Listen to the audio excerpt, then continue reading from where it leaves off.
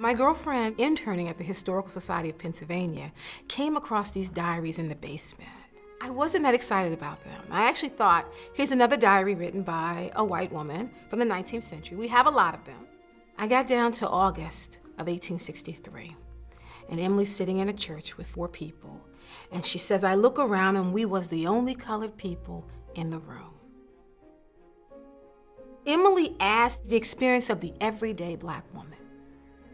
In 1863, the free black community of Philadelphia was an exciting place.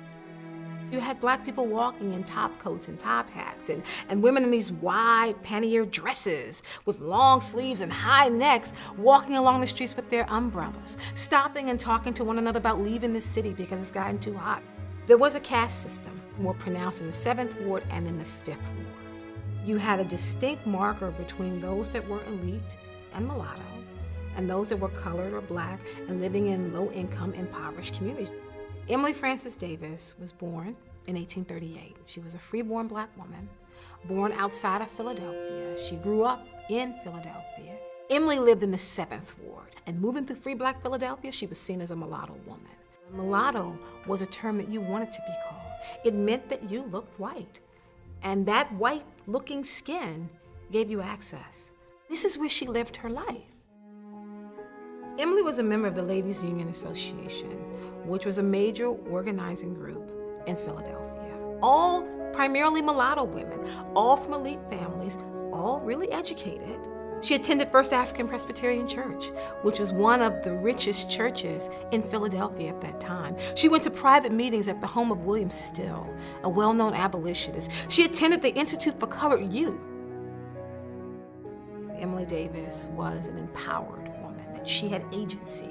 She had social identity. The fact that she chose to record her life every single day for 3 years meant that she saw herself as important. She saw herself as significant. She had a lot of mobility and control over her finances, which was very rare for a 23 to 24-year-old black woman at this time. She was a seamstress, which is a valued profession. When she didn't have money, she would work for 4 white families, and she would raise a certain amount of money and then quit her job as a domestic and go back to making dresses. In 1865, Emilie actually bought a sewing machine through the Singer Loan Program.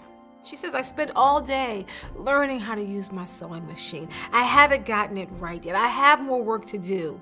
But she got better because she finally got tapped to do a wedding dress, and that was a creme de la creme.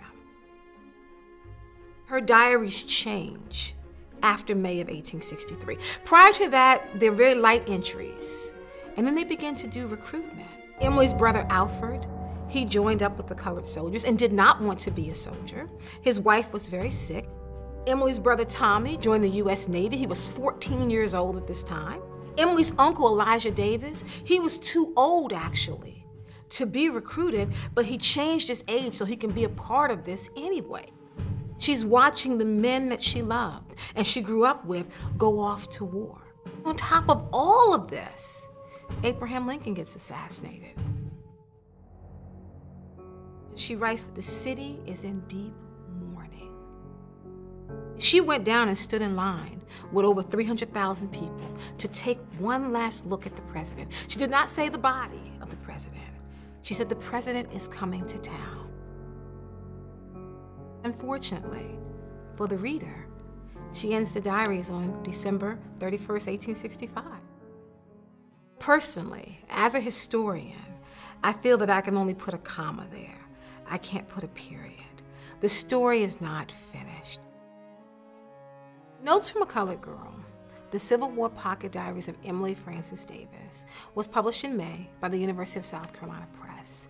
The book can be purchased on Amazon.com, on Barnes & Noble, it's directly from the University of South Carolina Press, and it's going to be carried by historical societies throughout the country.